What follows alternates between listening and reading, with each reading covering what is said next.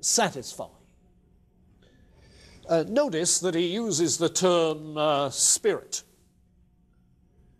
And for Kierkegaard, as in the Germanic sense of spirit, Geist generally,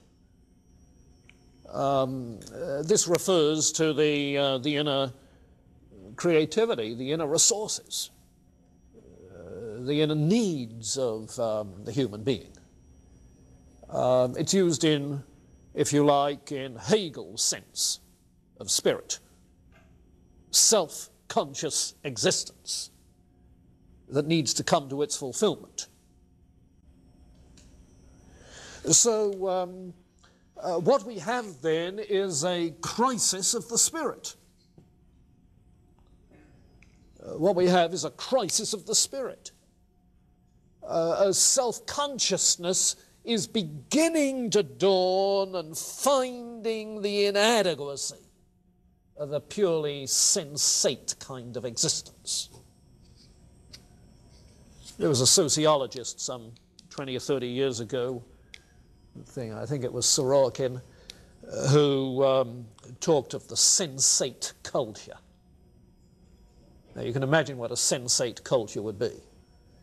One that tries to be satisfied with all of the baubles that exist in shopping centres. I don't know if you've been down to Town Square, the new shopping centre on Naperville Road in the Rice Lake area. Everybody in town's talking about Town Square. It's just at the juncture of Naperville Road where Blanchard Street comes into it. It's surrounded by buildings so that the stores are on the inside, as in an old European town square, you see. Well, my wife and I went out there the other Saturday and walked around, and we decided there wasn't a thing there that anybody really needed. Apart from the Barnes & Noble bookstore. Which is tremendous. I'm afraid it's going to put Toad Hall out of business. You know, things which nobody really needs. Yeah, because they're addressed to a sensate culture that, you know, loves these fine little things that you find in select stores, you know. Oh, well, the town square people know where they're located. I mean, that's an area of homes selling in the $300,000, $350,000 range. You see. It's not made for Wheaton College students. All right, that sort of sensate existence doesn't satisfy. Do you get the biblical echo in all of this? You see. So what happens is that this, this stage of the aesthetic gives way because of that crisis of beginning self-discovery, the beginnings of self-discovery. It gives way to the ethical stage, where a person decides he's going to settle down and accept adult responsibilities. Decides to marry and settle down. Decides to accept some civic responsibilities. Running for the school board or whatever. But really, this is simply a structured life in which one has some objective duties. Acting, if you like, out of a sense of duty. Get who he's referring to? The Kantian existence. Acting out of a sense of duty, but without any deep moral anguish of decision, without a conscience that's filled with remorse. The Kantian never says, woe is me, I'm undone. You see. But this ethical stage still isn't sufficient. It hasn't plumbed the depths of the human spirit. not even the moral depths. So it elicits a further crisis. The person experiences what he calls a sickness unto death. I wish I could die. It's not worth it all, you see. A crisis of spirit. Until there arises what he calls a teleological suspension of the ethical.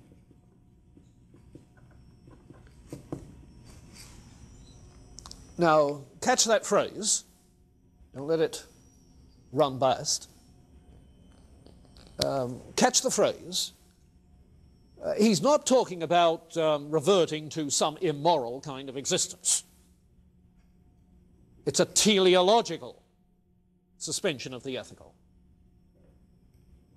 You see, and in the Hegelian tradition, there is this sense of cosmic teleology. Kierkegaard is not talking cosmic teleology. Kierkegaard's talking of the inner teleology of the human spirit. You see, he's not Hegel blowing up the human spirit into the whole life of the cosmos. But he's looking at the individual human spirit per se in this crisis of the spirit. And he's discovering that the human spirit has an eros, a desire, a hunger and thirst. You see, that's the teleology of the medievals, remember? Has a hunger and thirst, a desire, that simply that ethical life of outward conformity to social institutions and structures doesn't satisfy. You see. And so that sort of ethical stage is transcended with a view to, for the purpose of, that which will satisfy. And hence the transcendence to the religious stage. Faith comes out of that sickness unto death. And you begin to see he's playing with Paul's imagery of death and resurrection to a new life. Well, the religious stage, in that he distinguishes between two phases, religious A and religious B. Religious A is really little more than a continuation of the ethical. In that the institutions and structures in which you now invest yourself are religious institutions and structures. What the British call churchmanship. You see. But it's religion B which really is the vital kind of spiritual life. That's where the crisis of the spirit is finally fulfilled, satisfied, completed. Where one's self-consciousness before God is to the fore. So that in this religious self-consciousness, sin, one's own status before God becomes most real. And we're confronted with the incarnation of the eternal God. And the response is that passion, which we call faith, love. And he writes extensively about those two passions. Now, in the fact that he calls them passions, be careful to keep that term in its historical setting rather than in 20th century English idiom, let alone American idiom. In American idiom, I guess, the word passion connotes the wildest of the X-rated movies. That's not Kierkegaard. The term passion here is reference, of course, to 18th century psychology,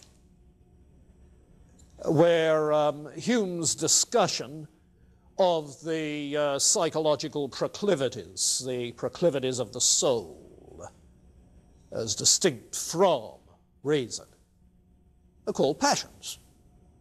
There are strong passions, there are weak passions. Passions are emotions, dispositions, attitudes. It's the non-cognitive dimension of the inner life of the human spirit.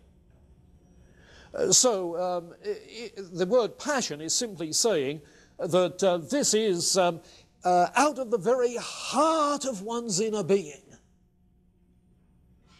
that faith responds, that love embraces, so forth. And what he's talking about, obviously, is genuine Christian faith in response to Jesus Christ. One of the things which I think brings this sort of thing also into focus is a piece that he has that's not exactly on this topic, but related to it. There is an edition of his book, The Present Age, in the paperback series by Harper and Row, Harper Torch Books, The Present Age. The title piece in that book, The Present Age, the title piece is his indictment of the Enlightenment,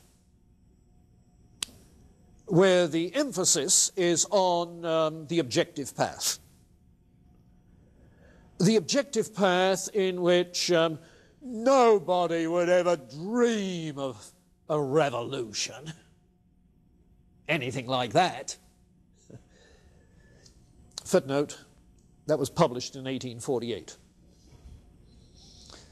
Now, if you know your European history, 1848 was the day of revolutions. German, Italian, so forth. But after all, it's his satirical critique of the Enlightenment that's the significant thing. There's no passion. You're trying to make your decisions step by step in objective ways. Nobody would ever have the passion that would be needed to start a revolution. You know, and he talks of a book that people take out when they go to court a lady. A book that is a phrase book for lovers. So out of this scholarly collection of romantic phrases, the Enlightenment person thumbs and finds something appropriate for the moment and recites it. No spontaneity of passion, you see. Talks of a treasure that's laying out on the ice, and there's nobody who has the passion to skate out and get it. And so on and so forth. What he's saying is that the mainsprings of our life are in the inner spirit in that way. You see. Now, also in that same edition of The Present Age, there is a second article called The Difference Between a Genius and an Apostle.